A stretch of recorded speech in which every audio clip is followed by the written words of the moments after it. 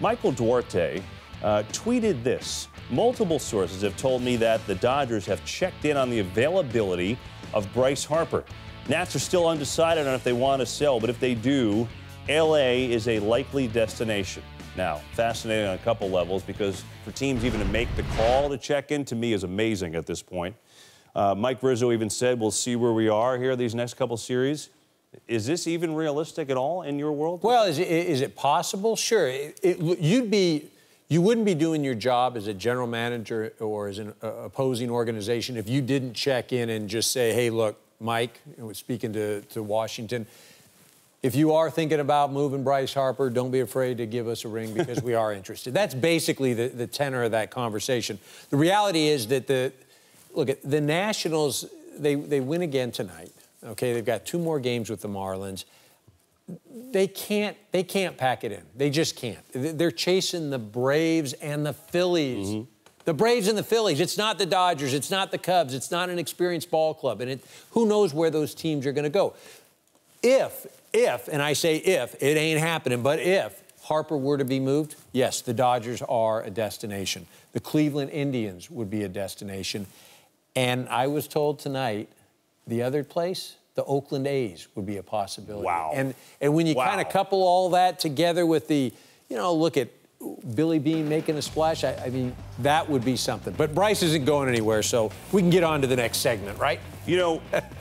I agree with you. There's 6 games out after the win tonight. I think with Harper being potentially his last year there, you have to go for it. You absolutely have to go for it if you're Washington, especially considering who's in front of you. But you bring up something there. Billy Beane, you said it earlier in the show, the big splash, that type of trade. If it's not Harper, do you fully expect him to go and get a monster-type player here? Do you see that? Well, I don't know that there's another monster-type guy. Maybe not like I mean, maybe you could do like an Adam Jones. I mean, that may make some sense. Look, I think Billy will make another move. I don't think there's any question. I think maybe you've got to look at the starting staff, see where you can add right there. I'm not really sure if, and again, it may not happen in these next few days because remember when Justin Verlander was acquired last year? It was August 31st. Right. So there's still time. But getting back to the Nationals they're still in this thing. I still believe they're going to win the division. I do believe that. I just think, I agree. I think we all just thought they'd be up by 15 by now. Right. And they're down 6 still. Well, they're just making it more fun. Yeah. Excuse me, not right. Brett Phillips removed from his minor league game tonight. Trade on the line. Sir, you're going to come on out of the game. That's the deal with that, and the Brewers getting out of that game. I'm curious, though, so with that being said, maybe there is a trade on the horizon, maybe tonight, maybe tomorrow.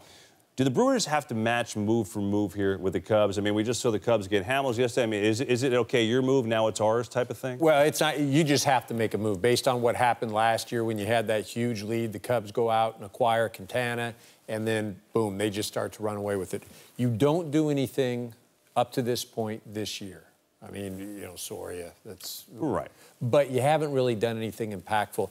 You've got to send a message to the guys in the clubhouse. I mean, I remember trade deadline time, when I was playing with the Dodgers, and you want some backing from your front office. You feel like, look, we've put ourselves in a position, can you help a brother out, right? Yeah. Just give us somebody to walk through that door.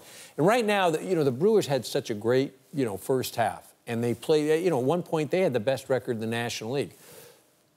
They've got to get something. They were in the Machado sweepstakes, so it's like, yes, yeah. Oh, we didn't get them. And that takes a lot out of you, especially as a player, because you get to a certain point and you're just like, man, we're doing everything we can. I think the Brewers will make a move. I think it'll be a combo deal.